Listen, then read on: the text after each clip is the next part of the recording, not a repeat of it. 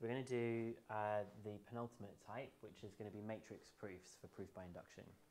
So we want to prove by induction that this matrix, this 2 by 2 matrix, 1 minus 1, 0, 2 to the power of n, is equal to 1, 1 minus 2 to the power of n, 0, 2 to the power of n, for all members of, for all n which are members of the positive integers, just written in a slightly different way here.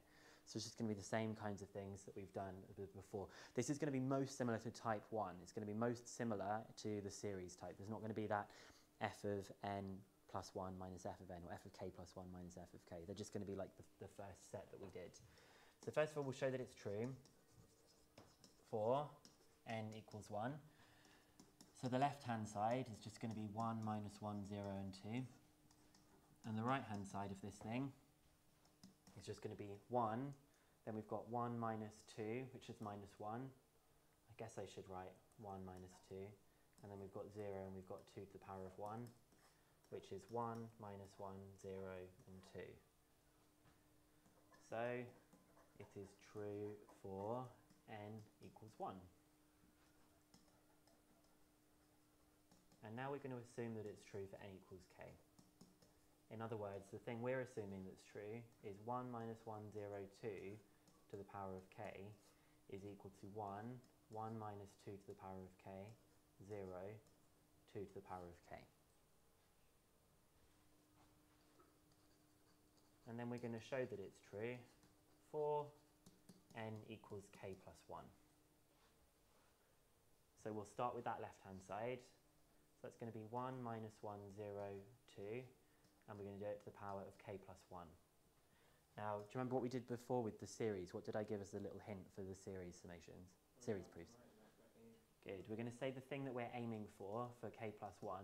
It's going to be pretty obvious for this, but we're just going to get in the habit of always doing this. The thing we're going to aim for will be 1, 0, 1 minus 2 to the power of k plus 1, and 2 to the power of k plus 1. This one's pretty obvious what you're aiming for, but some of the other ones are going to be more complicated. So coming back to this, what is something to the power of k plus 1 the same as, using our assumption? Something to the power of k plus itself. Good. Something to the power of k. Let's actually write that out properly. Let's not rush. So it's going to be the same thing as something to the power of k multiplied by itself. And you could have those two things the other way around. Although with matrix multiplication that's not normally the case. The order matters when you multiply them. Because they're the same matrix, it doesn't matter if you're multiplying it to the power of k and then to the power of 1, or to the power of 1 and then to the power of k.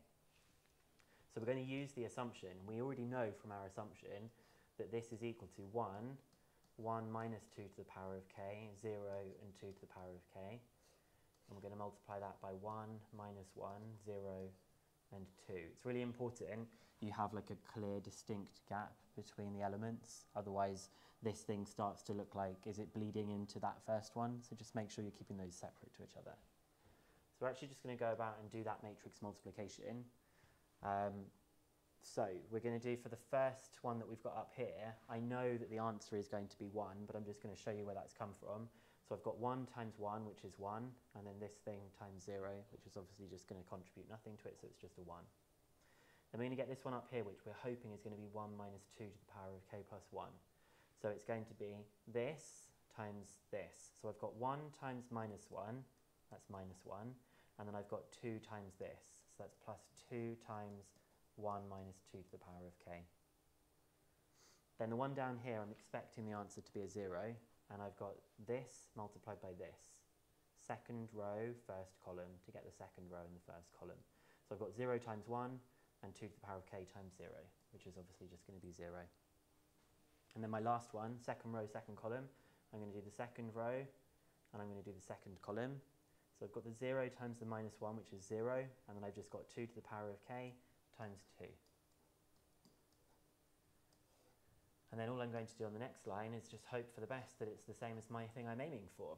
Well, I've got minus 1 plus 2, which is just 1, and I've got minus 2 times 2 to the power of k. And 2 times 2 to the power of k is 2 to the power of k plus 1. And then I've got 0, and then I've got 2 to the power of k plus 1. Hence, it is true for n equals k plus 1. Because I got the thing I was aiming for. I've got the same as the formula, but instead of it saying n, it's saying k plus 1. This is quite an easy one to start off with. And so we just do the same old thing as before. Since it is true for n equals 1, and true for n equals k plus 1, when assumed true for n equals k,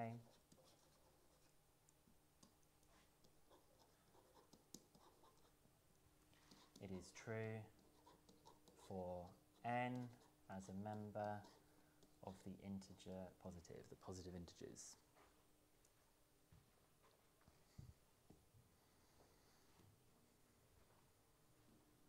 And that's it. So you can see why it's more similar to series, because with series we did the same kind of thing of when we were trying to sum the series up to k plus 1, we summed it up to k and then we added on the extra 1. Sorry, we summed it up to k and added on an extra 1. This is the same thing. We're doing it to the power of k plus 1, so we do it all the way up to k and then just multiply it by an extra 1 to get the k plus 1. No, there's none of that bit. That's only for divisibility that will ever be happening. That f of k plus 1 minus f of k is only for divisibility. So we're just going to do one more of these and then we're going to do some practice. I think I'm doing one more of these. Yeah, just one more. So we're going to prove by induction that minus 2, 9, minus 1, 4 to the power of n is equal to this expression that we've got. And this is just for the positive integers of n. Okay, I'm going to put that there. So we're going to do the same as before. It's getting pretty boring. Show that it's true for n is 1. So the left-hand side is obviously minus 2, 9, minus 1, 4. The right-hand side, we like to show that we're doing some substitution. So it's going to be minus 3 plus 1, 9 times 1, minus 1, and 3 times 1 plus 1.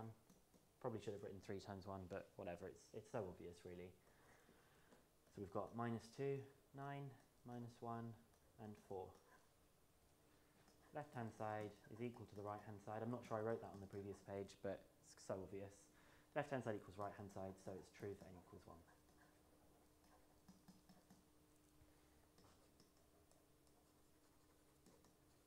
So we'll assume that it's true for n equals k. So minus 2, 9, minus 1, 4 to the power of k is going to be minus 3k plus 1, 9k, minus k, and 3k plus 1.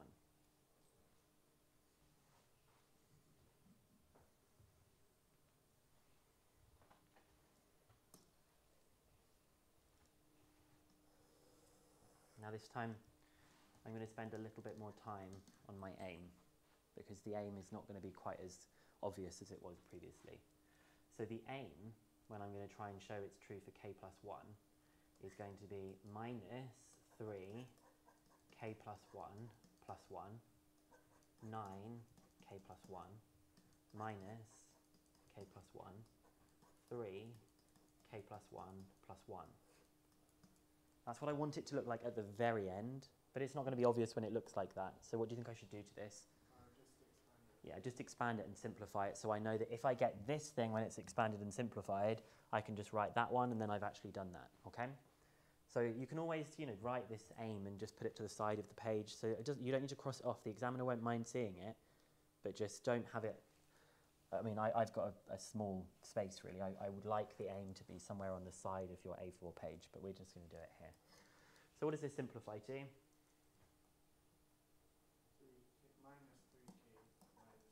Minus 3k minus 2, 9k plus 9, minus k minus 1, and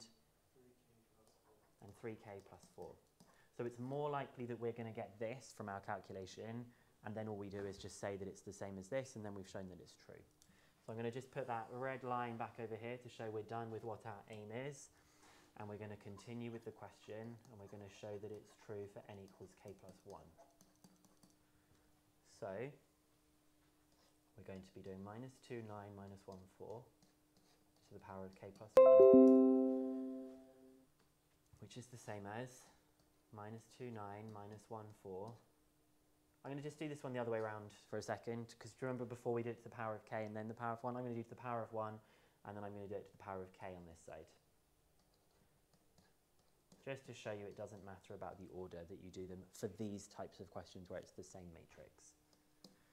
So it's going to be minus 2, 9, minus 1, 4, multiplied by this thing to the power of k, which is this thing that we've got here. So that's going to be minus 3k plus 1, 9k, minus k, and 3k plus 1. Now, technically, you're running out of, let's say you're running out of time in the exam, okay? You're in your last minute. You could literally just write that here, because you know that this times this has got to equal this, because they're asking you to prove it's true. So if you've run out of time, or you're just being a bit cheeky, why not just say that this times this is this, and then write that down as the next line? Like, we know it is, but I'm not teaching you to do that. But if you're ever in like a sticky situation, you think, oh my God, I just need to get this question done because I've got 30 seconds left. There's about to say, put your pens down. Why not? But we're going to do it the long way just to make sure that it does actually give you the right thing, okay? So I'm going to be doing this times this. So that's minus 2 times this, and then 9 times this. So minus 2 times this is going to be 6k minus 2. And then I've got 9 times minus k, which is minus 9k, which is great because it's going to be the same as that. This set that I've got here, sorry, this one that I want here is the first row in the second column, so it's going to be this times this. So that's going to be minus 18k, and then 9 times this, which is 27k plus 9, which again does simplify to 9k plus 9. This one down here is going to be the first row, sorry, the second row and the first column. So it's minus 1 times this, which is 3k minus 1. And then 4 times this, which is minus 4k, which does give us the thing that we're looking for. And then I'm going to do second row, second column, which is minus 9k plus 12k plus 4. And then I'm literally just going to be copying and pasting the things I've written. So this thing here is the same as that, minus 3k minus 2. This is 9k plus 9. This is minus k minus 1. And this is 3k plus 4. And so it's important that we actually put it back in that k plus 1 form, the original aim, to make it clear that it's the same formula, but instead of n or k, we've replaced it with k plus 1. Hence, it is true for n equals k plus 1. And then that same old, since it is true for n equals 1 and true for n equals k plus 1, when assumed true for n equals k, it is true for n as a member of the positive integers.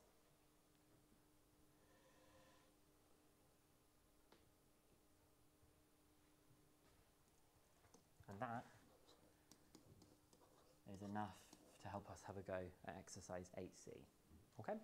So my top tip for this is the aim. That's the most important thing that you do here. Don't just do this primary bit of the aim. Manipulate the aim so that that's the thing you know you're likely to arrive at. So if you've arrived at that, you can just really sneakily put it in this form without having to even think, oh, what does it factorize to? What does it do? Because you've already done that expanding and simplifying. So you just know it's going to be able to go backwards into that thing. And the examiner doesn't need to see any more than just it going from that to that. They don't need to know what thinking went on to do that. They just want to see the flow of that work there. Okay? And like I said before, in theory, you could have gone straight from this line to this line if you were running out of time. This bit in here was us just verifying that it did actually work. And obviously if you're proving something and you're doing uni maths and you're not in an under pressure time exam where every second counts, I wouldn't want you to skip that line. But here, What if you're really running out of time? Could you go from that line to the very bottom? I'm not sure. I think that would lack too many method marks for you to go from that to that. I think they would like to see this in between one. It's not clear from the mark scheme. It just says, showing working, that they then arrive at this kind of thing that they've got. Also, It will depend on the examiner. Andrew, what were you going to say? Would you go from the third line to the fifth line? Could I go from the third line to the fifth line? Yes, you could also do that as well. If you wanted to go from this to this, I think that's convincing enough that that is the same thing as that one. But when you guys are doing it, I don't want you skipping anything because I want you to practice matrix multiplication. As part of it's training you to do well with matrix multiplication as well. But just, I'm only ever saying this, if you're in the stress of the exam, and I know that an hour and a half to do an exam when there's a lot of difficult questions, I'm just trying to help you get as many marks as possible because I want you to do the best you can. Okay, so we're going to do exercise 8C. Just going to do some of those questions now and we'll do some at home.